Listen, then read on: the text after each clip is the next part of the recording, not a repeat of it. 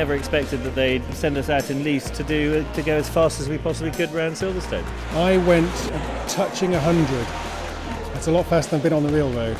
And the best part of it is that having the battery on the floor of the car, it actually is very stable during cornering. My main motivation for coming was to feel part of that world record attempt.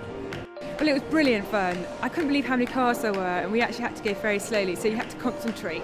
I was the last, 225th, so I'm the winner. But it's just such a lovely car to drive. I love my Leaf. I just want everybody to have one.